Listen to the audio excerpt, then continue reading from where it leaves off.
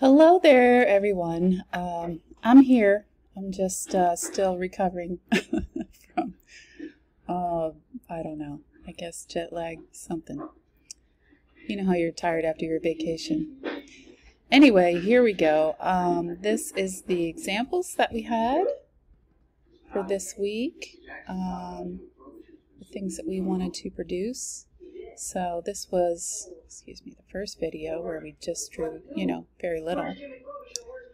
And let me see if I can have a better arrangement here. Okay, there's better. All right.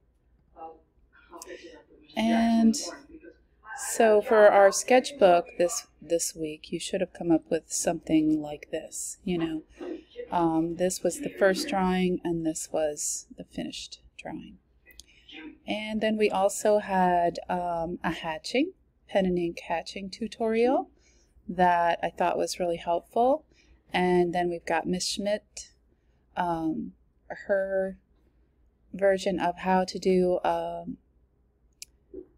pen and ink, still life with hatching for shading. Okay, so that's what we're looking for. And all right, let's go ahead and look at our sketchbook.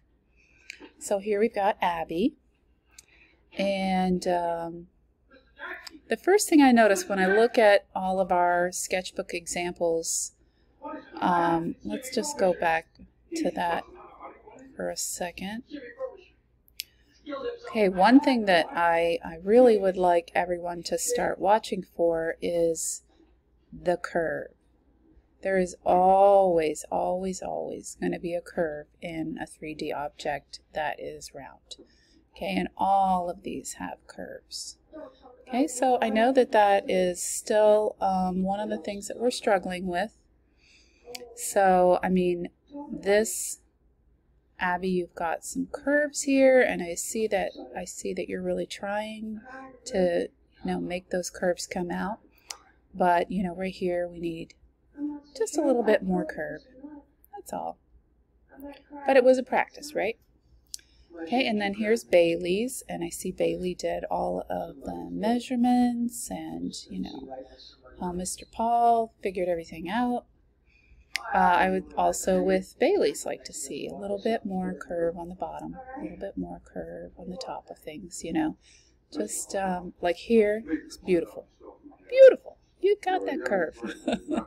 I'm always going to be picky about that, and I think it's important. Okay, and then here we have Bailey erased her measuring, or redrew actually, because it looks so clean. But again, same with the curves. Make sure that when you're drawing a curved object that you don't have straight lines going across. They should all be curved. Okay, here's Chloe's. Chloe's got some great curves on her vase over here and all throughout her candle. I think that this one is kind of an illusion in the photograph, but here as well I would have fixed that final curve. But like I said, it is a sketchbook assignment and we are practicing. Okay, and here's Donovan. I can tell that this is your drawing from the first video and then from the second. And I see that you were experimenting with some measuring here. I think your drawing looks fine for our purposes. I would like to see you make sure that you do those curves, but that's about all I can say. And then I know that you have some more sketchbook drawings here, Donovan, and you know what I'm thinking? I'm thinking that this was you drew that third video and actually didn't even have to. So that's always annoying, right? But you got a lot of good practice there. Hold on, where am I? There I am. So doesn't that, yeah, that looks like the hatching tutorial. And then here I think what you've got is maybe like a basic still life idea. I see your frame, and I'm thinking again, is this a reference to Ms. Schmidt for, this is what she made. So it's almost like it is a picture in a frame and there's flowers. So I'm just wondering if these are all sketchbook drawings for you. Oops. Very excited computer. All right, so yes. Let's go on to Haley. Haley's got a beautiful, beautiful vase, lovely curves here, and she got the curves all the way down to that bottom of the candlestick holder. And I think that, yeah, that was kind of tricky. But here we have her drawing with more definition. Believe me, I appreciate that, Haley. I totally, totally do. She's always doing so much work. Okay, and then here's Ivy's. Ivy's got a contour drawing here, so just simple edges. Beautiful curve on the bottom of your vase. Just need to have that as well at the top. And also on the bottom of your candlestick. Even though, you know, it appears to be very minor, sometimes when you're drawing something, you might want to hold a ruler up to the line that you're drawing, and it might just be the slightest little curve, but it will make such a difference. Okay. And then here we have Remy. Remy's first sketchbook video, and the second. And wow, he really got into the measuring. This is, I really love this. That's like, you know, just paying attention to that one little curve there. So interesting to me. And yeah, so your proportion is really good. So you've done all this measuring. So you've got the proportions correct. And then you just need to work a little bit on those curves, on our curved objects here.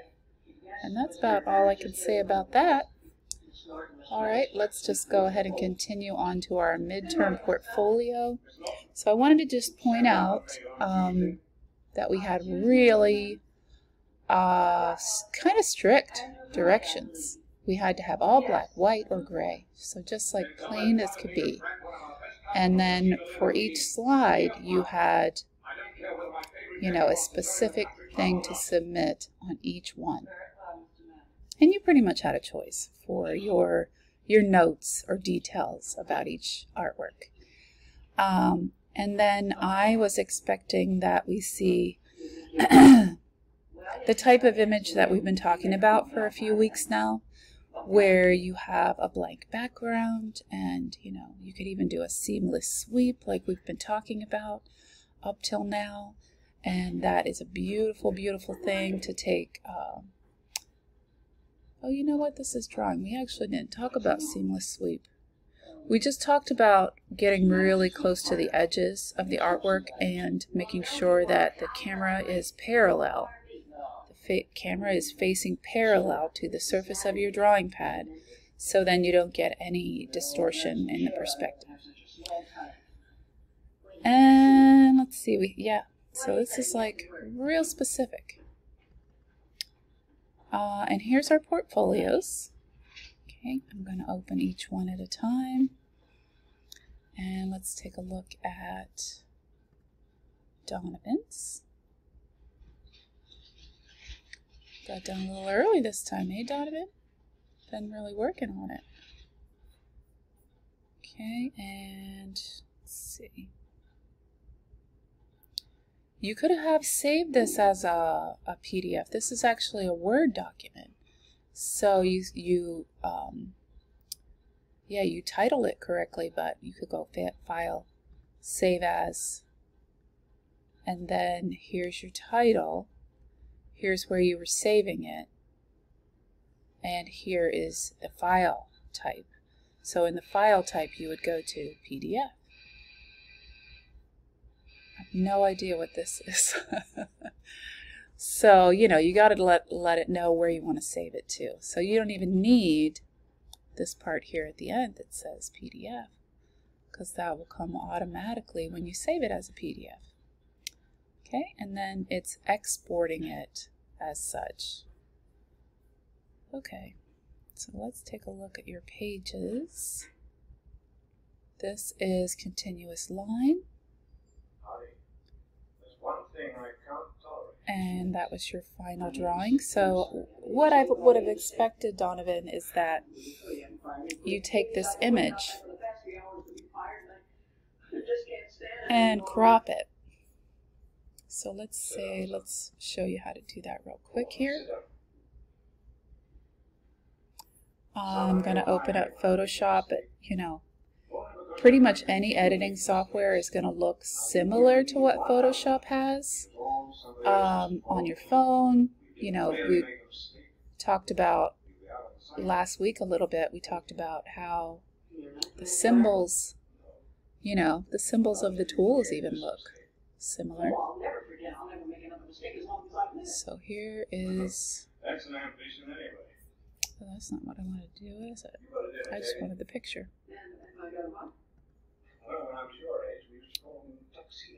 There it is. Okay, so there's Donovan's. And to crop, we just need to make sure we've got ratio checked, you know, because that will make it, we can crop it to whatever we want it to be. And then all we want in here is the drawing. And then once you get the crop window in there, you just hit enter. Some of them are, you know, return. So then there is a much better example of your drawing. And I showed you a bunch of things about, you know, taking good pictures. So you can sharpen up that contrast, which is the difference between dark and light. Okay, get this out of my way. That said, I mean, though this is much better and this is a good picture of that particular drawing, I would still urge you to go back and redo this one on plain white paper.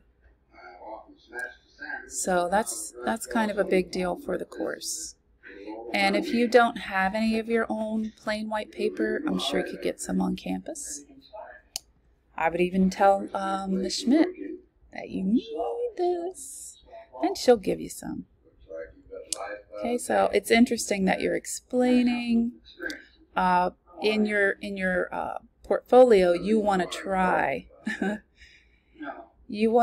to present yourself as professionally as possible. So maybe just a title, but I like this part. This was my first drawing. Yeah, it does feel emotional, and I totally understand that.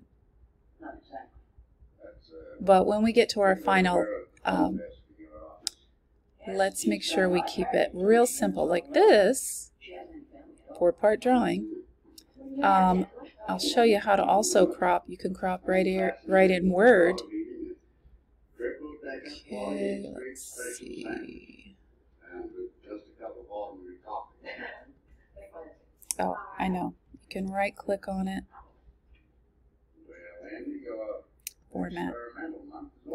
Okay, and what we really want to do is crop. So see how that it kind of looks like the one that we've seen before? Okay, that's not what we want. I'm going to go step back. I'm not going to resize it. I want to crop it. So I think... Hold on a second. Alright, I figured out what I was doing wrong. I was here and this says text box. So I'm not formatting a text box. I'm formatting a picture. So now I can go to crop and hold on, let me find the quick and easy way. Okay, I was wrong about that. I wanted to find the simplest way. Okay, so let's go Control crop is a special thing. And then when you see these little corners come about, we can move them in.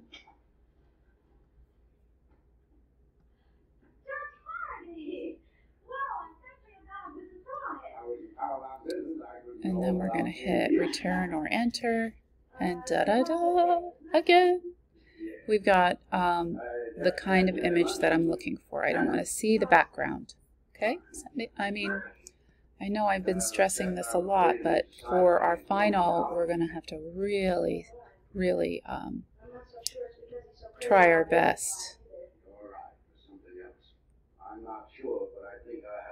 I swear to God, this is a nose, Donovan. I think you were thinking nose, but anyhow, it looks really good. And that was your forepart. Here's interior. And again, what I said about cropping and even redrawing on the right paper.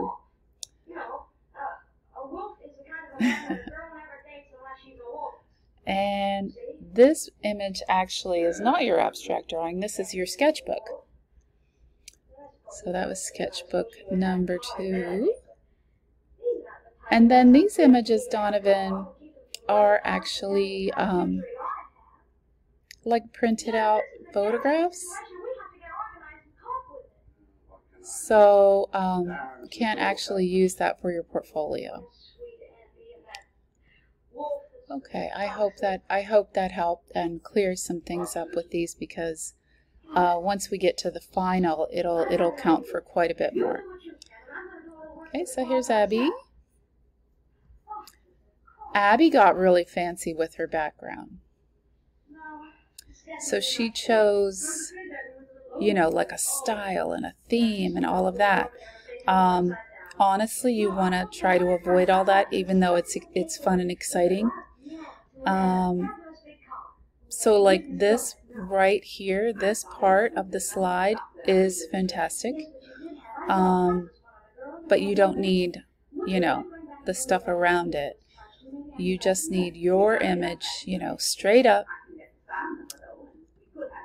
And then here's your details. And again, you've got a lot of information in the background just by adding that, you know, in your formatting. But I like how simple you talked about it and what materials you used. And I think this is perfect information. Okay, and then there's your forepart. And I think this is well done as well. I would just change the, only change the style. So it's just your drawing, title, and your details.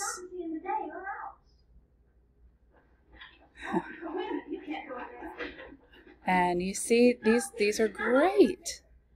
You just need them on their own. I like how it looks like it's in a gallery. I really do. It's just, you know, for the requirements.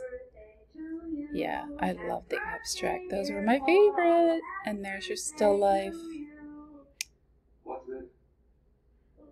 Okay, so perfect. Other than that, you know, you see plain slides. Your photographs are absolutely, ooh, almost perfect.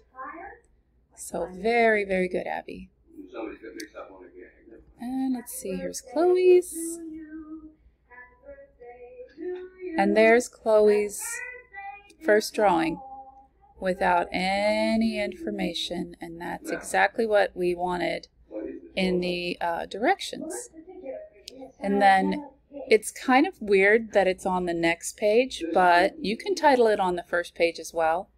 It's up to you, but this is, you know, very simple. You can imagine going into one of those art galleries and, you know, there's your work. What is going to be on the little card next to your work on the white, you know, what do they call them? Gallery cards? Something like that. So yeah, very simple. And here's her forepart. Information about that. And that was the interior. Unfinished. That's so cool. I like that idea. Abstract and still life. Drawing pen. Okay, very good. Perfect. Okay, let's see. Haley. Oh, Haley's got so much style, even in just her lettering. You know, that's like so 20s. It's like you learn in life that everything is going to make someone think about something. you know, even the tiniest things like lettering or a font. Okay, so here's her contour, great picture. And the details. Okay, beautiful. 4-part. And the details. So this all looks great. And she, you know, followed directions with her plain backgrounds. But she put a lot of pizzazz in there with that font. I just can't get over that. And that looks great. Okay, abstract. This picture, and you know, if you get more into art and making portfolios, one thing you want to be careful about is squishing your image. So I can tell this has been resized to fit and squished down a little bit, and we want to be real careful not to do that. Like, one of the things that you can do is you can resize from the corner, only from the corner, going in a diagonal line, and that way you won't get any, you know, what would you call it? Distortion in your image. Okay, that looks great. Fresh fade. Beautiful. Okay, and this is awesome. I love how you went outside the plane there too. You totally broke the plane. Perfect. And let's see, here's Ivy's. Ivy's got, she did the same thing as I did when she took her first drawing. There was colored light, and I really don't have a problem with that because it's cropped in. It's on plain paper. And there's her 4-part, interior with perspective, abstract, and still life is gorgeous, gorgeous, gorgeous.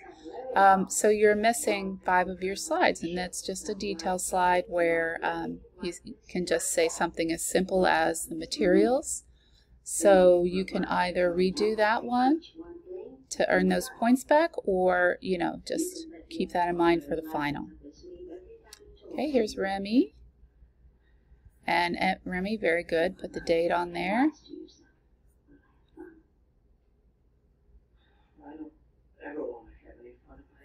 Okay, so this is all formatted correctly, just what we wanted for the title. I would do spell check for your details, and I would do that in a Word document. So like, see here, there's a capital, and here is like a typo. So little things like that you can edit in Word and then copy them into the text box when you're making the PowerPoint. Okay, so I would fix that. And also this image is a little bit like one of Haley's, where it appears to be squished.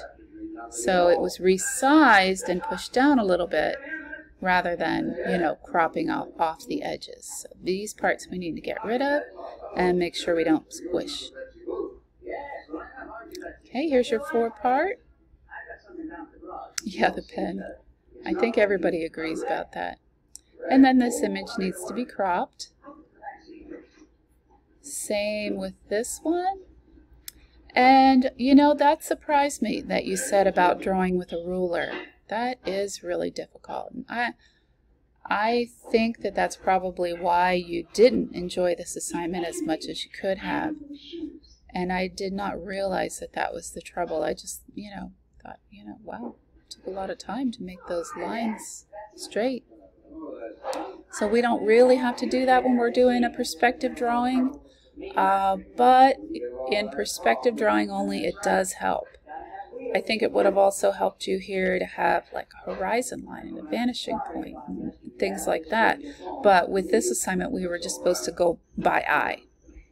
And so I think it was very good for that. But I would, like I said, if I missed that, crop that one. And oh, I'm so sorry to hear that. But yes, I would crop this one. Abstract drawing, I mean, let me just take a quick look. You can see what I've been listening to. I go back and forth with my musical tastes. Okay, so abstract. So see how, you know, if you go to images,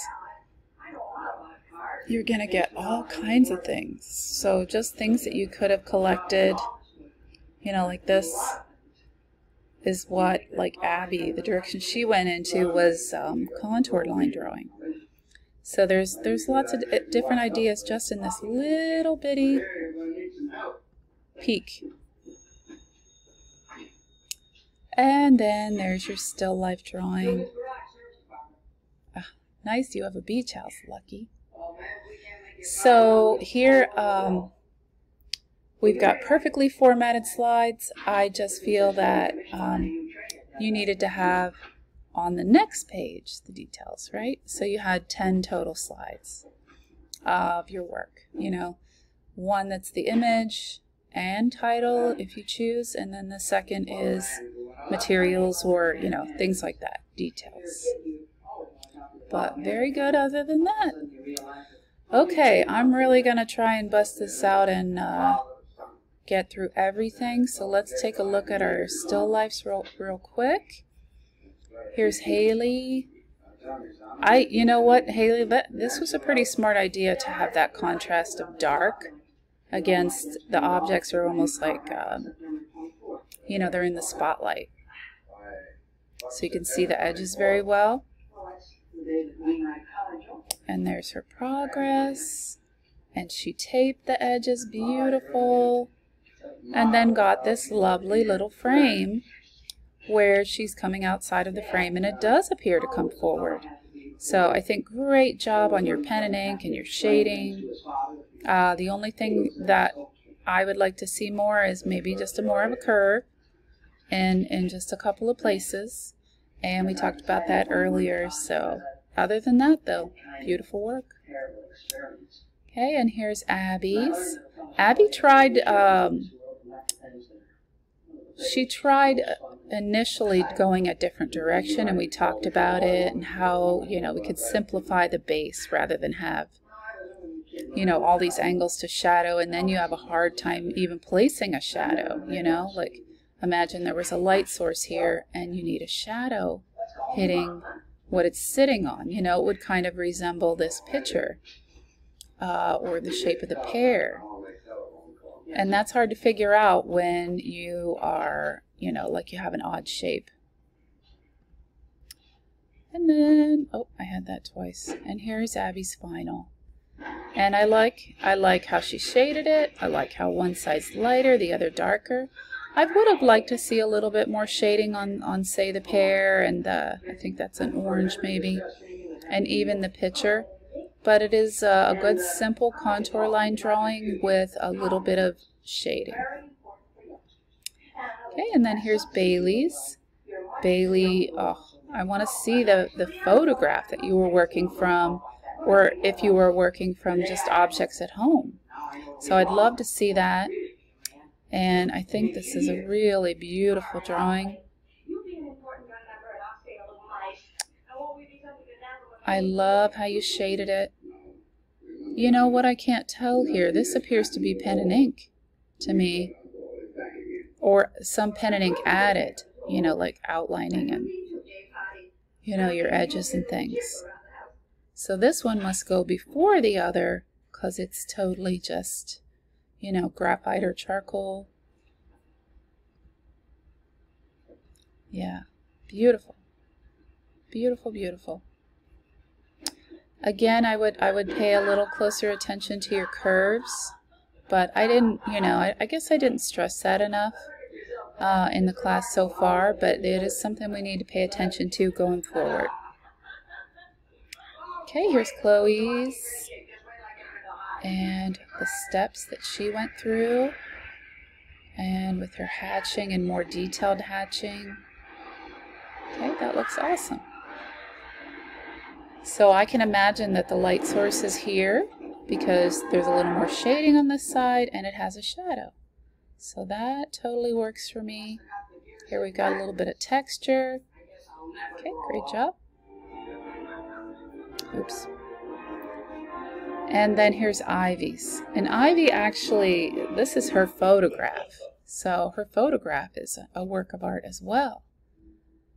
And I love how the drawing was coming out with her contour lines. And this is just spectacular. Ivy, I think it's so beautiful. I love all the shading that you did and the shadows. So I can see all of the attention to detail that you paid here. Now, if I was going to get super picky, I would say, okay, if our light source is here, and these are our shading and our shadows, then why do we have this here? There would have to be almost like two light sources. So let me look at your photograph again.